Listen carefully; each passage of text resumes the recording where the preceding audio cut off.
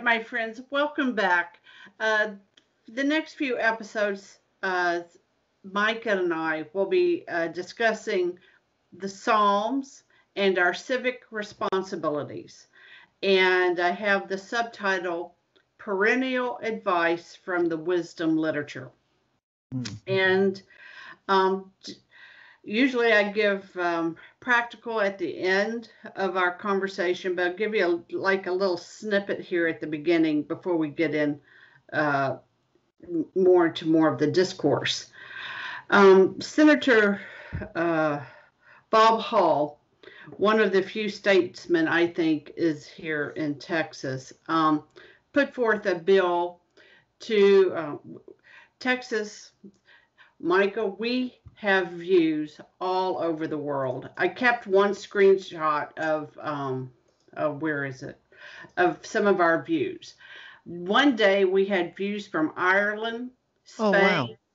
India.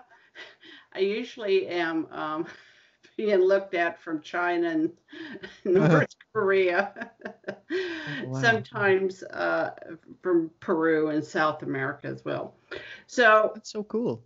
it is very cool. God is so good to give us these means. Yeah. So I'm talking about Texas, and you, my friends, might think, oh, well, that's colloquial.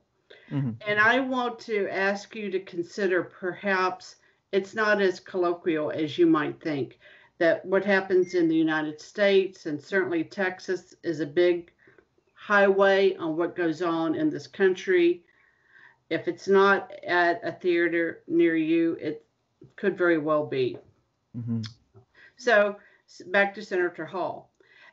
He put forth some really solid proposals to make voting more transparent, make sure that the voter is voting for who or he or she cares to, and not having it flipped or partially counted for however someone else might care to do that. So he had some really good efforts. But I want to, he himself in his own video, so he has a video, so a YouTube video, and it'll be linked here. At the 17-minute mark, he said something very, I think, interesting. First time I've heard a politician say this out loud in public, though they talk about it in private often, is that in a court of law, they would not be able to prove that they had garnered their seat to the standard that wouldn't be needed in court law. They can't prove that they really have the seat that they have. And moreover, he says that even though good processes, good laws are needed, he himself will put forward that they are not sufficient. Laws in and of themselves aren't sufficient, because if you got cheaters, they're going to cheat. If you got stealers, you're going to steal. If you have a prosecution that's broken, and DAs and the police who's under the mayor, and the mayor got in because he cheated, you start to see you can have the best laws in the world, but you're not going to have good civics.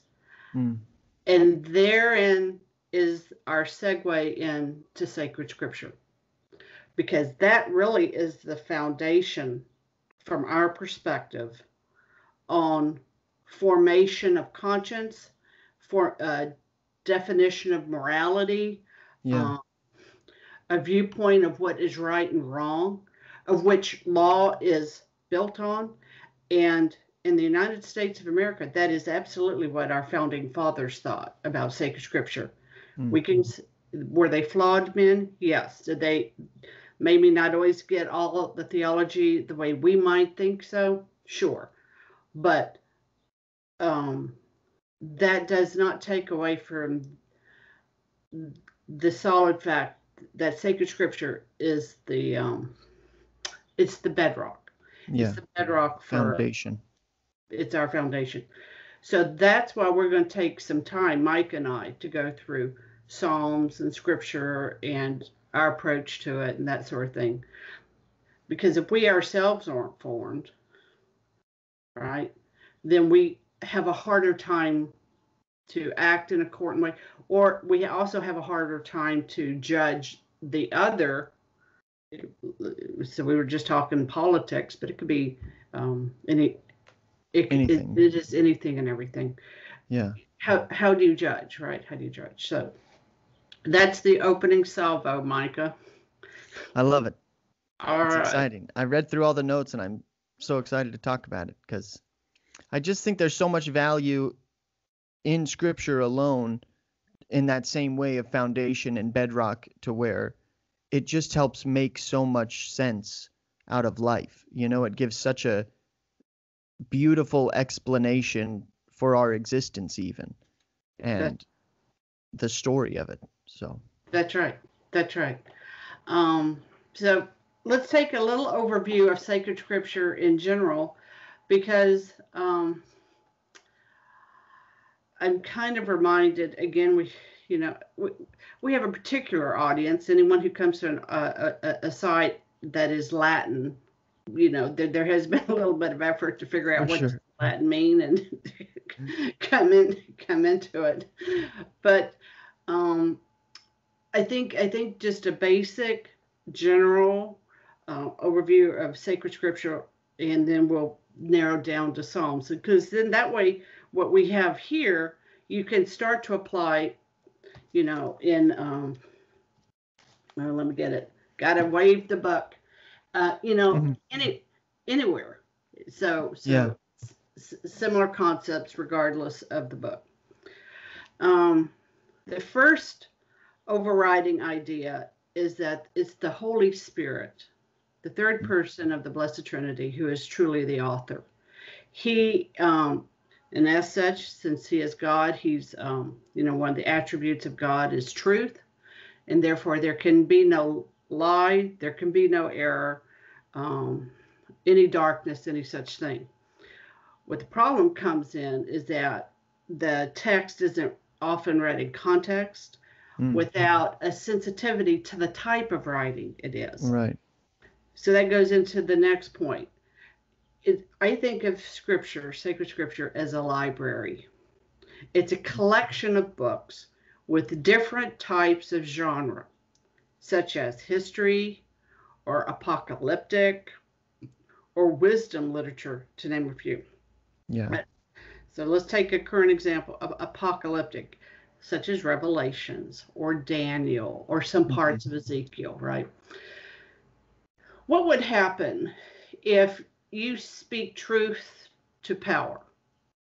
If Daniel or John wanted to come right out and say what they happen to think about the temple structure or, the Roman emperor, what would happen to them?